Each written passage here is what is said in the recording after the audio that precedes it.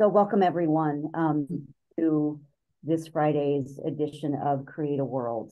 We have sort of a special episode that's happening this morning. We are together again as collaborators, which normally we only do that at the end of the month. But the field of Tantra Mat is active, very active, with a lot that we're going to be presencing this morning. And so guided by Tantra, we're here together to have this conversation. And if you're new to CreateAWorld, I just want to give you some context. So this is a conversation that we have in the field of Tantra Mat, and it's governed by the principles of the field, which is that everything operates on behalf of everything else, everything's part of everything else, everything is in relationship with everything else, everything has a place. Everything operates on behalf of life and has us exist as whole, and everything is always moving to the next greater whole. And as a cultural collective here in this field, we're committed to the new futures rising on our behalf and the wisdom that we move with in order to inhabit those new futures. And we always invite you to be in a place of curiosity when we're having this conversation. And as we are able to get live on YouTube, feel free to post comments or questions there. But really, this conversation serves as a container in which you can really explore and discover what is true for you. You'll hear us talk about some things that may seem contradictory, and we'll say, well, for me, it's this, and for me, it's that. And we are inviting you to find your own sense in the midst of our conversation, because you're the only person who can be you.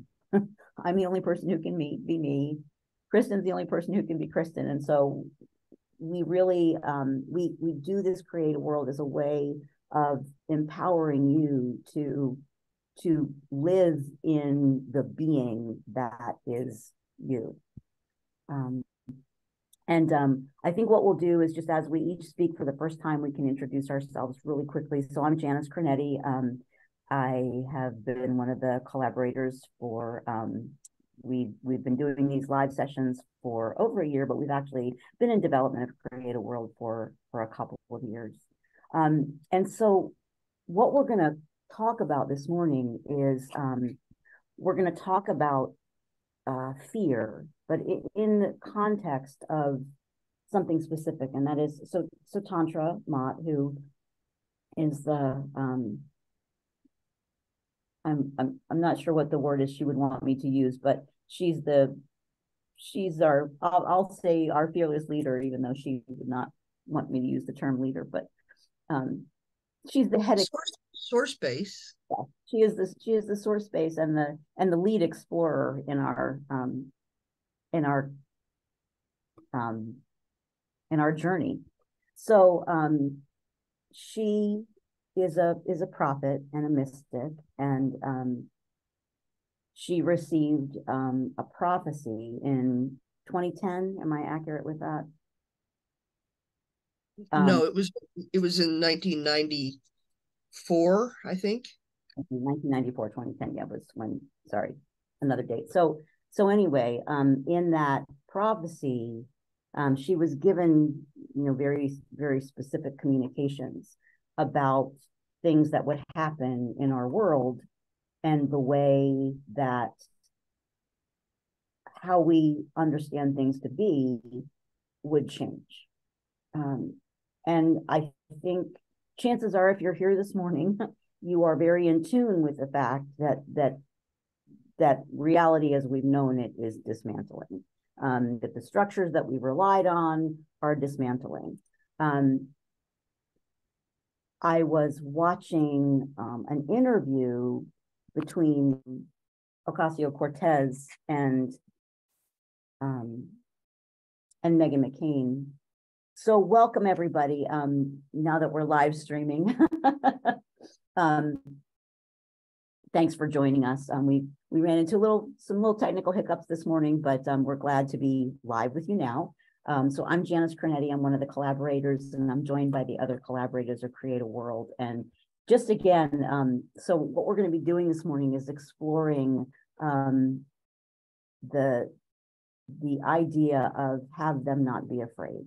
And so we're going to talk about what fear is and what fear isn't, and how we can move in do not be afraid. So the idea of this prophecy where Tantra got the message, have them not be afraid, because everything around us is dismantling. And as I think, especially for those of us in Western cultures, we're very used to rules and guidelines and structures and containers. I think people that are actually, members of indigenous tribes, or people that live in a more indigenous way, I think have developed strength, stamina, capacity for living outside of those structures. But for many of us in a more Western culture, the structures shape us. So sometimes we like how that is working, and sometimes we don't like how that is working. But the reality is that the structures have impacted us in ways, sometimes ways in which we're aware, sometimes in ways of which we're unaware, sometimes ways in which we are actively fighting against. But the simple fact of the matter is those structures are going away. And as those structures are going away, before the new realities have fully formed, we're in this vulnerable place. And I remember talking with Tantra about this years ago, and telling her that it made me think of a soft shell crab. Mm. If you're not aware of what a soft shell crab is, crabs, they have a hard shell. But the thing is, once the shell is hardened, it doesn't grow anymore. But the crab's body under the shell keeps growing and keeps expanding. So at some point, the crab has to molt the old shell, and it has to grow a new one. So it molts the old shell. But the thing is, when it molts the old shell, the new shell, the bigger shell that's underneath, is soft. And it actually takes a while for that soft shell to harden so that it becomes protective again for the crab. So there's this space in time where the crab basically has no armoring, and thus is having to, be much more careful about protecting itself, maybe it hiding or whatever. But so we are moving into the time of soft shell crab. And so obviously, if I'm a crab with a soft shell, myself might be afraid and to hide and that sort of thing. But we as crab people are going to struggle to create our new reality if we stay in the mode of hide. So we need to both be able to be cognizant of ensuring our own physical and emotional safety, while also being willing to be part of the new futures rising. And so that is I would say the challenge before us. And so I wanted to just share a little bit of information about fear, and because there's actually, when we say fear, for all of us, there can be lots of different ways that we understand and experience fear. And there's actually lots of different emotions that are similar and related to fear, but also have distinctions. And so I just wanted to share a couple of those as we get started this morning. It's from a book called The Field Guide to Emotions. And it's, so I came to this book through some work that I was doing with the New Field Network. And the other thing that we've been talking about a lot in the field of Tantra Mat is this idea of intent versus impact. And so I also want to clarify intent versus impact of fear. So where fear comes from is the Old English calamity, sudden danger, peril, sudden attack. And that's so that's pretty consistent through the literature, the idea that when we really hone specifically down to fear, that it really is related to something sudden and in a very limited period of time. So what we tend to think or say to ourselves when we experience fear is something might harm me. With fear, we are clear what that something is. The saber-toothed tiger, back when we were, first evolving as a species. When a mom makes a decision to hold a child's hand as she crosses the street, she's clear that the fear is that there's cars on the street and she doesn't want her child to run out in front of them and get hit by one. So there's clarity about what there is to be afraid of. The purpose of fear is to help us avoid danger, which, as I'm saying that out loud now, I'm feeling a distinction from to keep us safe. So fear is specifically to help us avoid danger. But the impact of fear is that it tends to close us into ourselves. So if you think about, an armadillo rolling into a ball, right? Because the armadillo's got the hard shell on one side, but they got the soft belly. And so they close up into a ball so that only the hard parts are exposed.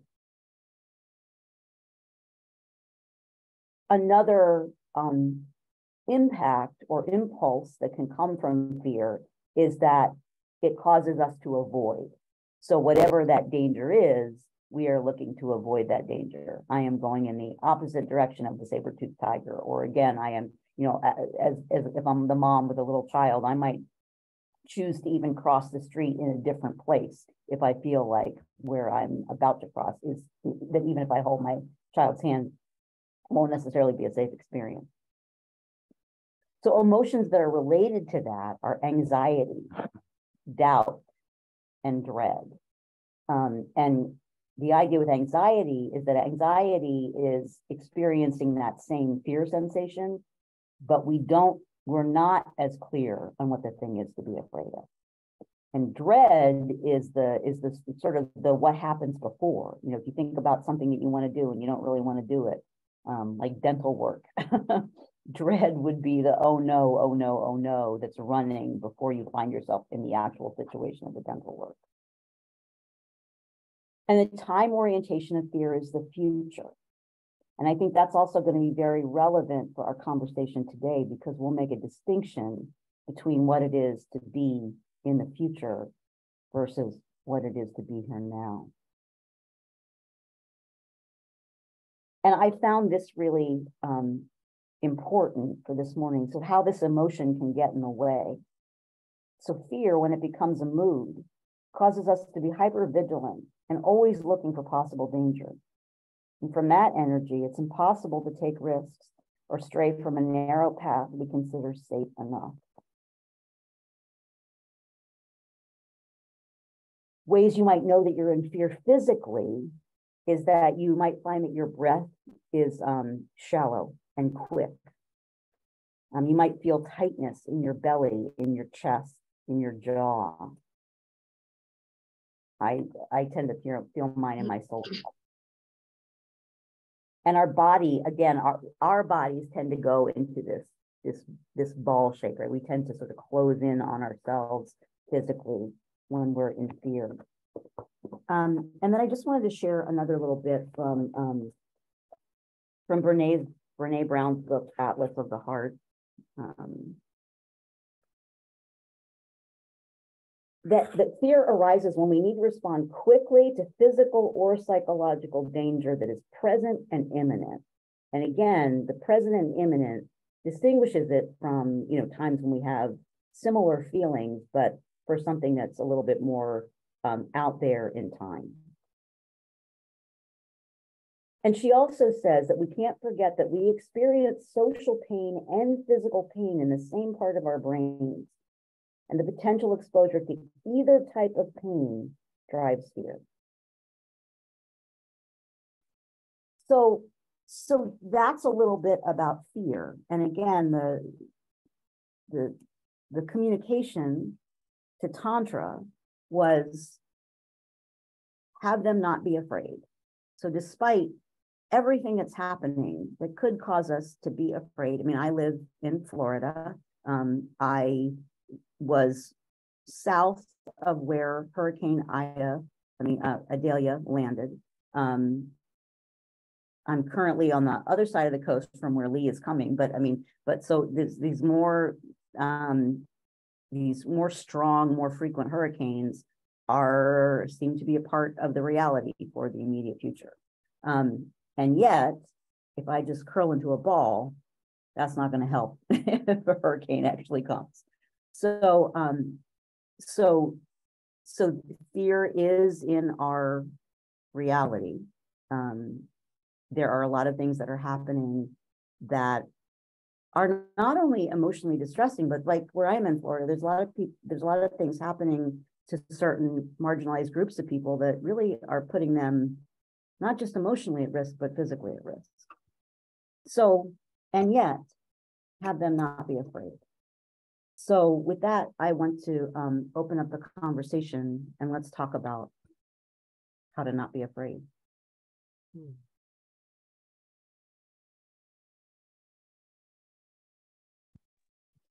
I'll jump right in if that's okay, great. So I don't get the chance to really be with all of you every time. So I feel really honored and thank you for bringing me into this collaboration. I've been kind of in your company, watching and enjoying all of the conversations that you have. And I think what drew me today to really want to be here together in this conversation with each of you is not only the concept of fear, but also what's on the other side of that and what's just beyond it. So I want to start there. And I will introduce myself just briefly to let you know, I am Kristen Onderdonk. I'm the owner of Enjoy Chi. That stands for Enjoy Life Force Energy, whatever that means for you.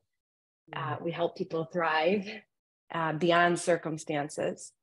And I work with mainly a population of men and women who experience or have experienced deep trauma and are maybe in addiction recovery and have used whatever their DOC, drug of choice may be. We all have aspects of that that play out. And I get to work with them kind of beyond the systems that they may be in receiving care. So I'm a coach, I'm an author, I'm a mother, a deeply appreciative woman out here thinking deeply about Tantra and how I would describe her for me. She is a prophetess, and she is an access point for me to my own direct link with creation.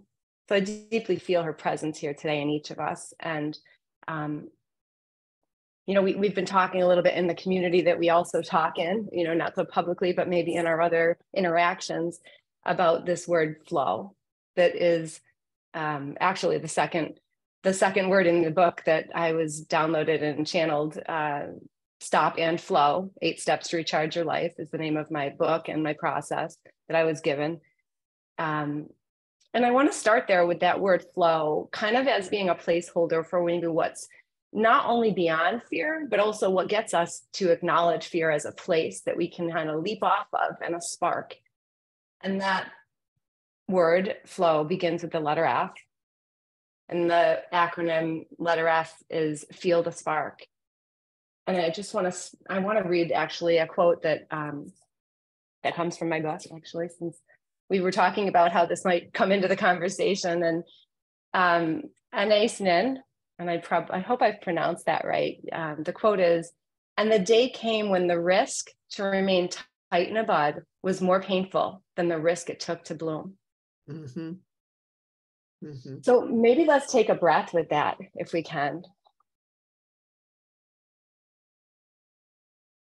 And I really invite everyone who's watching this to do the same and feel that. I mean, the butterflies and the energy that comes in with that beautiful breath. something I'd like to say is, in addition to all of the principles that you named, Janice, in the beginning, everything operating on behalf of everything else and on, we operate here, and you beautifully express that when you guys gather, in transparency, vulnerability, intimacy, authenticity, and affinity. And there seems to be a surge that I'm tracking, that I pay attention to, a rise, if you will, in breath work, meditation, that depth of being able to go within, and positive psychology and positive imagery and all of the beautiful things that are sparks that do tend to set us into the flow. And first, we acknowledge what is also present, which is real fear in any context of how we define it. And I love much of what you said. I love Brene Brown's work as well.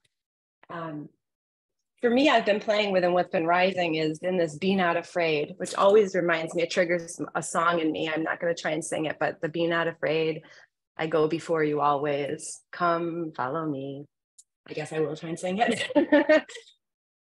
And so that fear, we know what fight and flight kind of feel like in our body, the holding of the hand, right? And the fight, the instinct, the violence really that comes out and is needed. I love the soft shell analogy. I can almost envision that when that shell is coming off and we have no armor, that softness, we would need not only to hide and to flee, but we might need to fight. And violence might be something that the shell in us, that softness, is not prepared to do, but needs to. And that might grow into our DNA, and has perhaps. And also the freeze. So if we look at the first part of my acronym, stop and flow. And I really hadn't really thought this through today, till just about today and in the weeks that we've been playing with this concept and talking about it in other interactions.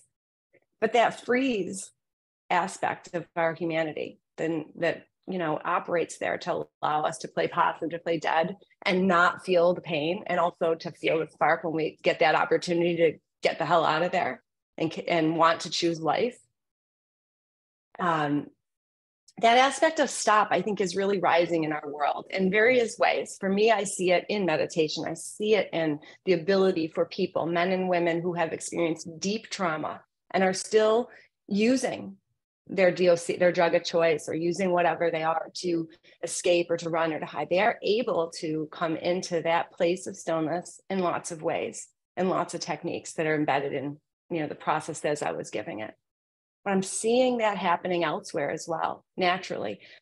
Yesterday, for example, I stopped over to visit my two nieces and one nephew, just to bring them some food. I have family all over the place here locally. And I showed up and they all wanted 5 minutes with me. I'm Aunt Cuckoo to them. And, you know, they just all want 5 minutes with anybody, but especially with Aunt Cuckoo, because I'm weird and I talk their language still. So we navigated that. And I left there feeling like, you know what, there was a lot going on. There was like this tug of war. They were all afraid they weren't going to get their 5 minutes. They were kind of fighting and really literally tackling and wrestling as little kids do. And I was frozen in the few minutes that I had with them as this beautiful place. And I got home kind of fearing, did I give them enough in that 5 minutes? You know, was I still enough? Was I present enough to them? That's fear too. I mean, that's real. Like, am I enough? There's a lot, that's an aspect of us. So the meditation piece and the breathing place, I'm like, wow, let me think about that. Immediately, universe responds with a text message and an image of my nephew. He drew a picture on his door of him meditating, like a stick figure. I really wish I could show it, but, and then I get a video from my sister-in-law, well, Aunt Cuckoo strikes again. And there's Patty, as we call him, in his little video. And she sent it to the family thread. And then a cousin responded with her little boy who was sitting meditating. Now, I find that interesting that we're tracking stillness. The freeze response gives us a lot of power when we lean into it. And it's only in the storytelling or in the symptoms, actually, that result from the freeze when we're in freeze that give us problems afterwards. Because that power in the freeze and the stop and the stillness and the meditation state and the whatever techniques get you there to drop in, give us a lot of power. And I think that's what we're playing in this conversation. Like what we really, I posit that we're rising with it, and elsewhere it's rising, and it's being talked about and being cherished, and it's beyond religion, and it's beyond philosophy, and it's beyond, you know, like the prophecy that you spoke of was that the 3 world religions need to complete, and be not afraid in that process. It's going to, it may look not comfortable. It may look scary, and be not afraid, because this is not on you, and trust, however that shows up for you in higher power. Go within, trust.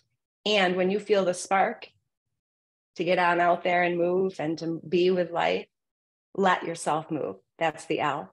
Observe the clarity of where we are now. Observe.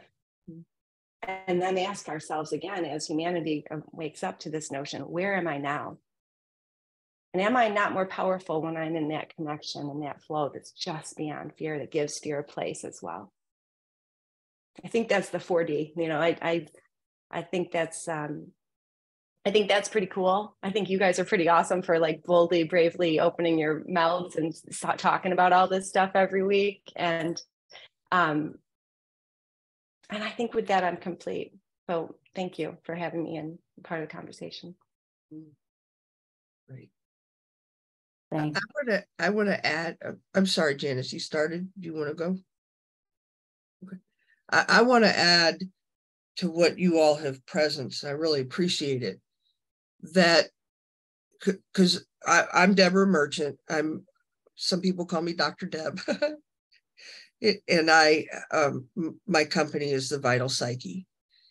And I've worked with clients that, you know, fear is well beyond the physical, like everything you named, Janice, is so concisely, beautifully said.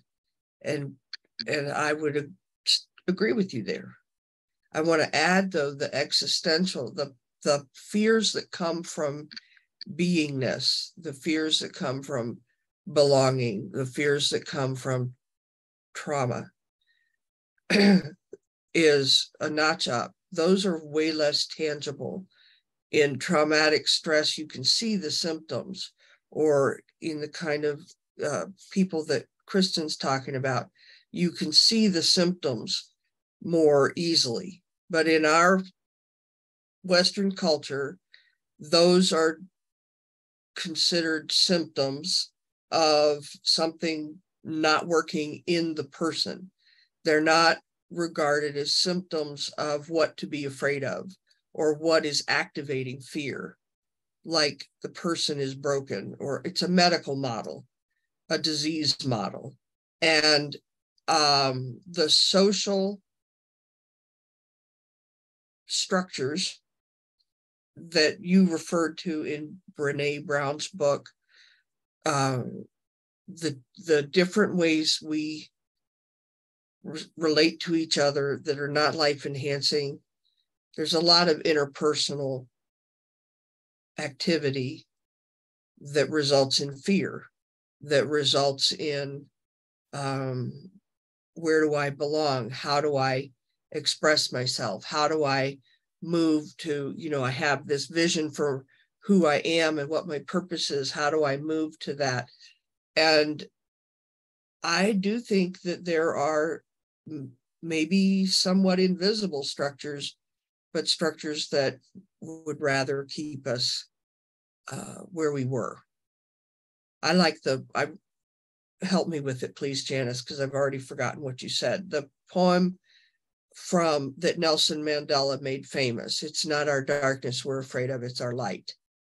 And getting to that point of light, can be a very fearful place. Those are the kinds of fears that can also take us out.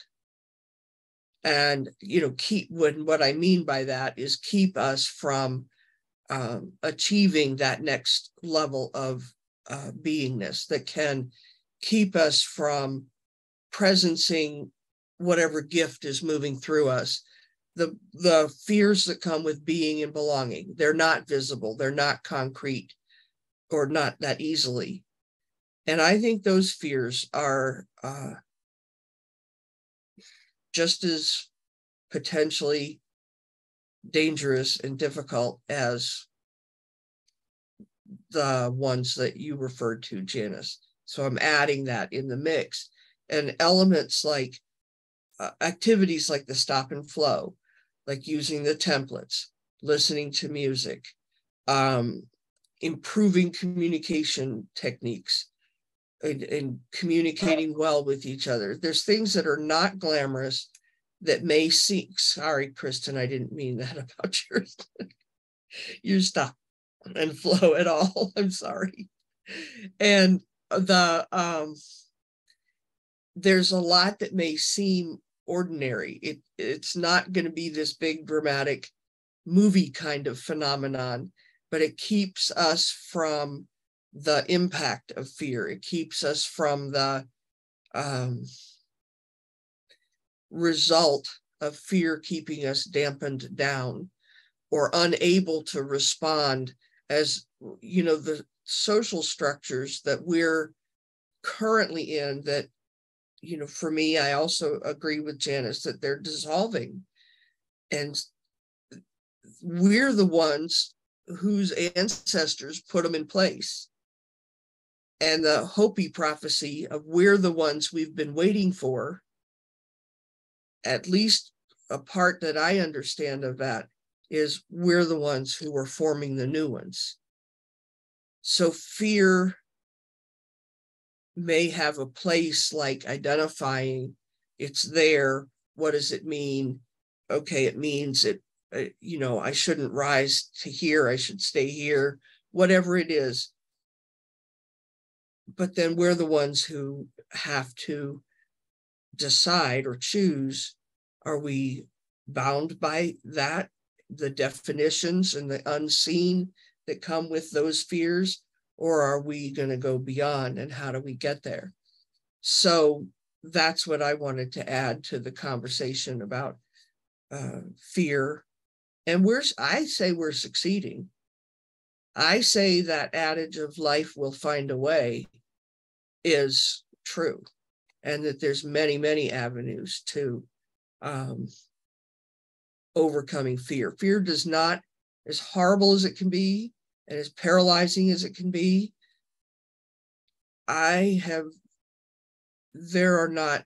it's not as powerful as it would have us believe, in my estimation. So I think I'm complete for now. Thank you. I love this different exploration of different kinds of fear. And I think by us kind of pulling them apart and delineating them, it's easier to recognize it. To me, when the physical fear, like I don't like to go in mountains alone because there's mountain lions there, and my like little slow moving old ladies at lunch. And so I think, oh, maybe I won't go by myself. And I think that's probably a wise thing to do. So there's fear about at that level, and there's the fear that Deb's been talking about and the other two talked about that I think is more prevalent now, is because everything's in flux. We can't say, oh, I know what the next day will be like. I know what my role will be. And my biggest fear is that it's like, how does this work out? Because there is no template. There is no hard shell to the crab anymore. And so when it's one thing to say, oh, okay, I've got fear about something and I don't know what it is. And then to be able to step outside of yourself and say, be the observer and go, okay, what's going on? What are the things that will help me get out of the physical sensation so I don't get caught in it? And that's the stop and flow, that's meditation. It's that kind of anything that will calm us and center us and ground us. And it's from the grounding position that I get a little bit more viewpoint. And sometimes I hear, like my fear voice says, I've always told you this, and it repeats an age-old thing that my system has been telling me. And in my case, it's you're never going to get through. You can lead people through it, but you will not get through yourself. And I think there's there's a very not very nice whatever in my life who's been telling me that, because it guides how I act. So I have to sit back and go like, okay, is that really true? Probably not. Don't know why that's an ongoing phrase, but it gives me a sense of objectivity, a moment of calmness. And so I can still say, well, what am I to do? Where am I to spend my time? That feels like it's moving. I'm not in a stagnation position, and yet it's not directional. And I think one of the things that certainly I was trained to all my life is know your goals, get those, check off lists, and you'll know you'll get to the end. Well, that's a bunch of baloney to be quite true, right? We don't know. We don't know where our actions are going to take us. And I think then that's where, again, fear comes in. Okay, I don't know it. Well, the good news is that we're not supposed to know it. You're not supposed to have, if we're really moving with creation, with time as it moves in its own configuration, there's no way that you would know exactly what you're going to be doing in the next hour, the next day, the next month. We know that there's a certain stability in the world. And we know that our place and the path that we walk will probably be new.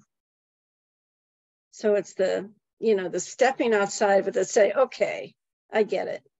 What I'm supposed to do is pay attention to the moment, be everything I can be in the moment, be as true to who my core is, and know that creation's on my side, that I'm not going to be led into a fire pit. I'm not going to be led into, waving goodbye to everyone and left by myself.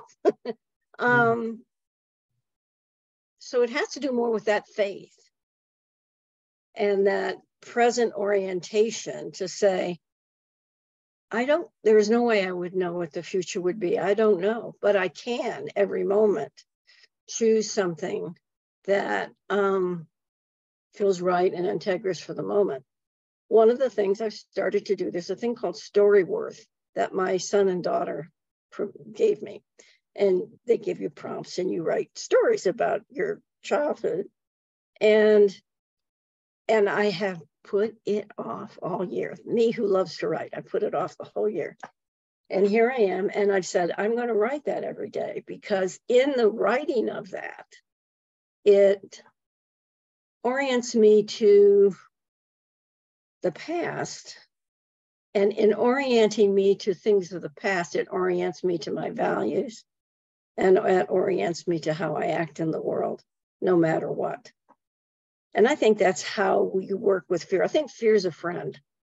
When I was young and I was in training and we had all sorts of things that we taught people, they said fear is fantasy experienced as real. And if we can say that's really interesting, why would that happen? But my sense of it now to get out of, because I have been triggered really strongly by this shift in what's going on and where am I and what are we doing? Where am I going? I've come to that stance that if I'm just present in the moment, knowing that I would never be guided to do anything that would injure me or harm me, then the fear just stands off to the side and isn't a controlling factor.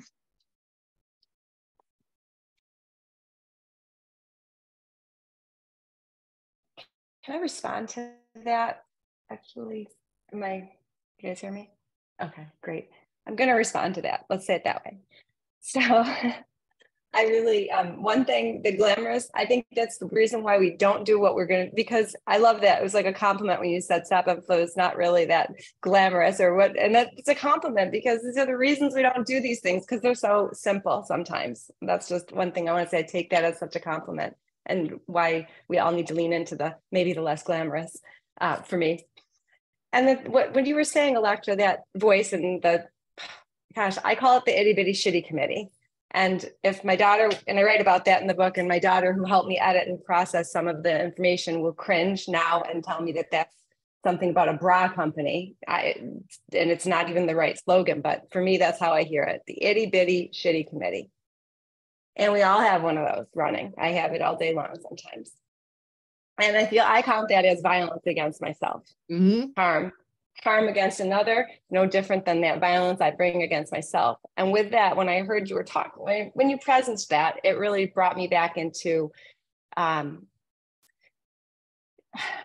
Tantra was also expressing about how she was hearing Jesus weeping in a way that the deepest grief. And I want to presence that the words that she heard from Jesus were, we tried so hard to remove the violence from as many of them and of yourselves, and so few could survive. Probably don't have that exactly accurate. If you want to clean that up, please feel free to.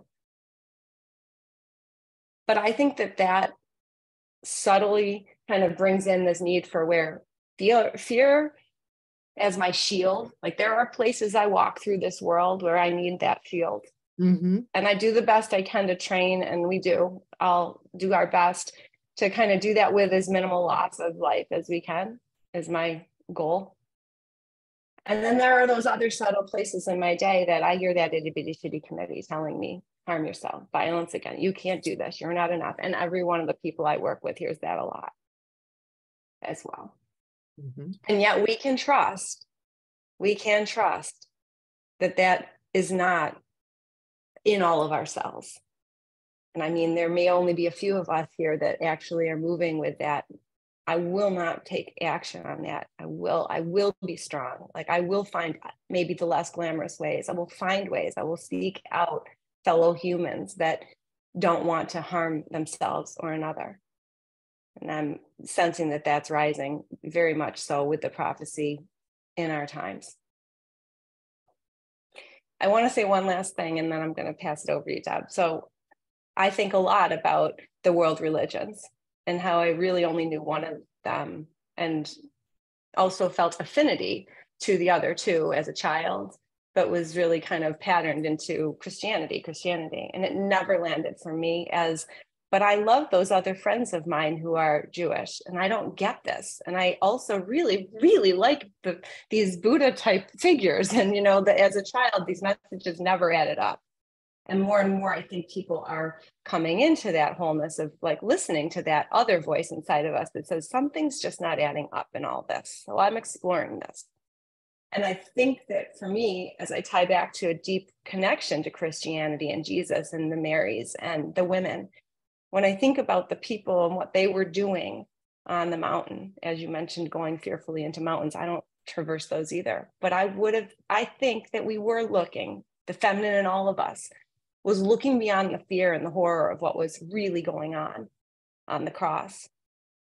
And in that story that I say, that we carry that ability to lean into flow and to look beyond and to take ourselves to the place that is salvation, grace. And I would say that if I was Jesus and I died on the cross, I would be very sad, weeping and grieving that I didn't get to stick around to see what other wonderful things were happening, as well as the placeholders of the time took that attention with intention and compassion and led that story forward.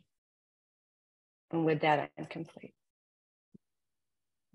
The part I want to really respond to is on the less visible, the non-concrete activators of fear, the social, the places where we're violent towards ourselves and others, the places where being and belonging, all of those, we wouldn't know them as fearful.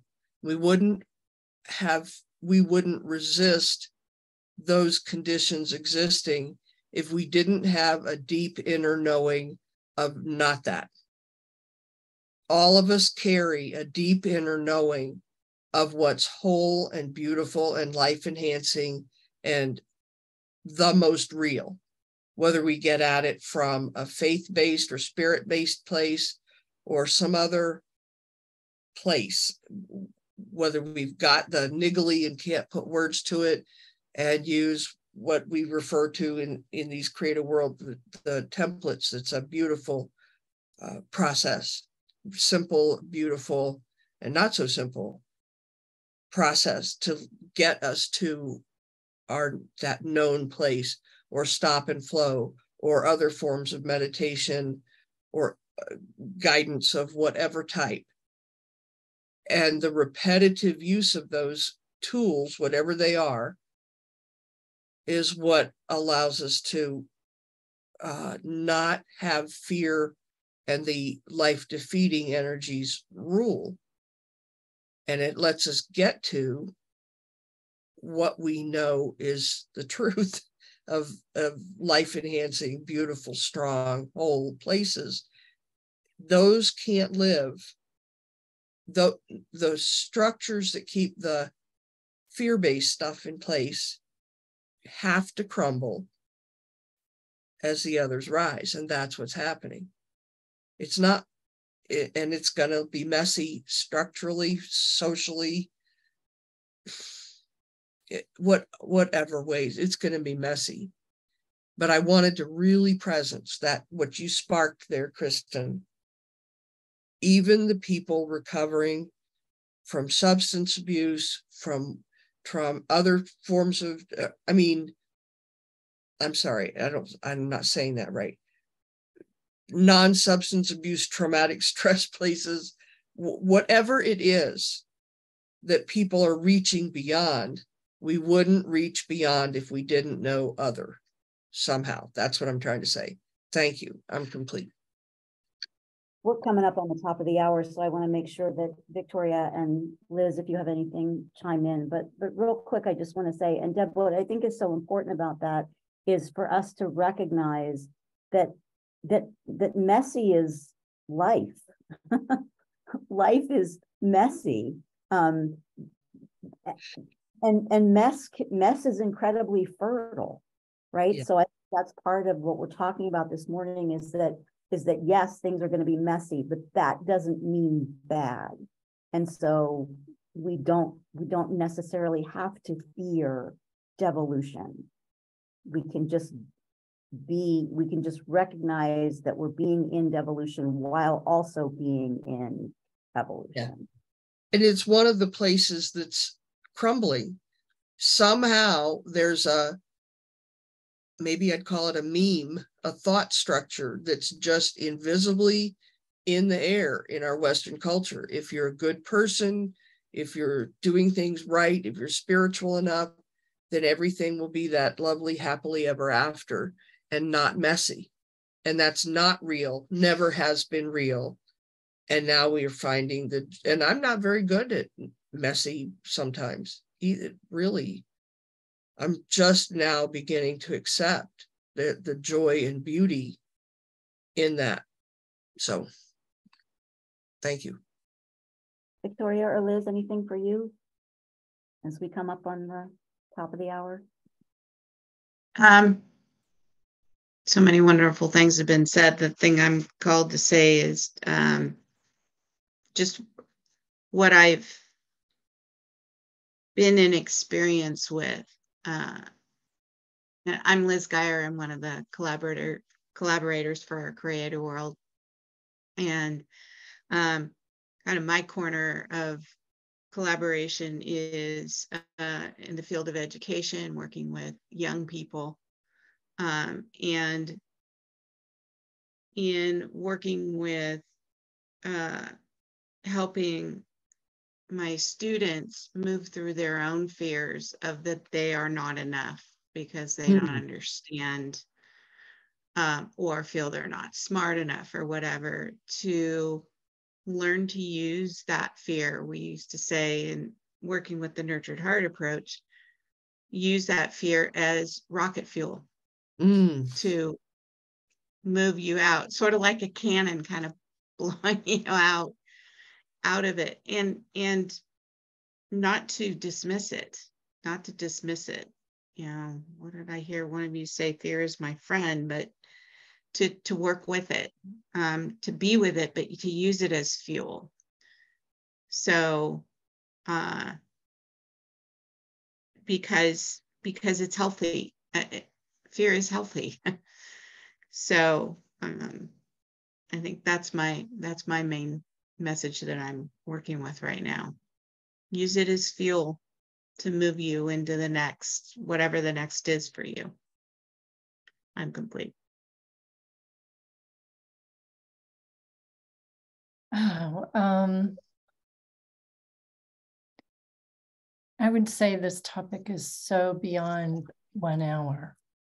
And what I would want to talk longer than our time. So what I want to presence mostly is the soft shell crab. Mm. And I'm a Gemini with a Cancer rising. So I look at both sides of the either or, and then I rise through the feeling, emotion to move into the next greater whole of my being. So I know this being with fear, with any emotion, as a part of my nature. And that's why I love the idea of the crab. And I know I do this like crabs do. They go sideways. They sidle up next to you and prod you a little to say, what about? And I think that's what fear can do for us too, is if we let it sidle up next to us. And so we may not befriend it in some moments, but we're with, as the friend is with us, side by side, walking our paths.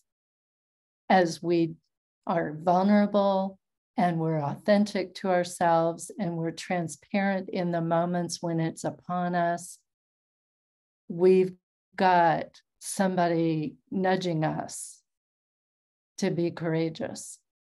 And that's what fear has done for me in my life, is it's given me the courage to keep moving forward as I develop the next shell.